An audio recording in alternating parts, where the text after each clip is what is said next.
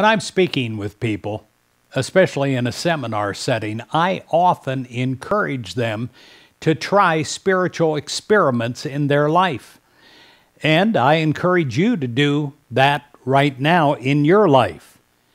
I ask you to spend this entire day praising everything.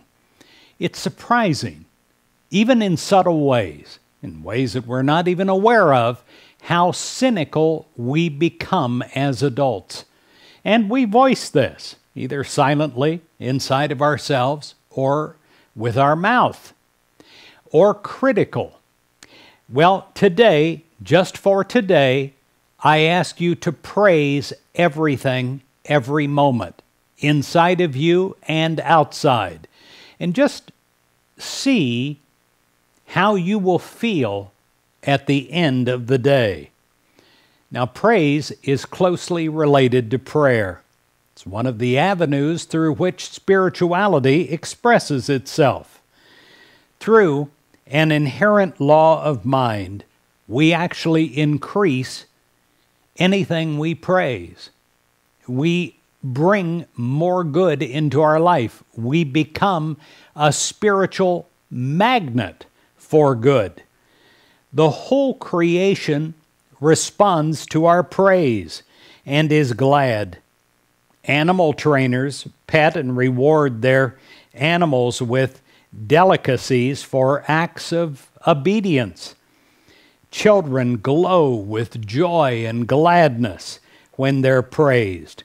Even vegetation grows best for those who praise it. Well, we need to start praising ourselves. We need to praise our own abilities and our very brain cells.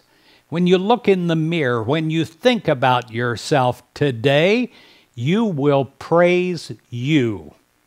And you'll expand and increase your capacity and intelligence when you speak words of encouragement. Speak words of appreciation to you, your body, your abilities, everything that you do. You're going to turn on the power of praise today upon whatever you wish to increase, and it will increase. You give thanks that it is fulfilling your ideal. The faithful law, faithfully observed, will reward you. You can praise yourself from weakness to strength, from ignorance to intelligence, from poverty to prosperity, from ill health to absolute glowing health, to being alone to being surrounded with friends that are drawn to you. Today, I pray you will discover the spiritual law of praise. And I praise you, and I send you God's blessings.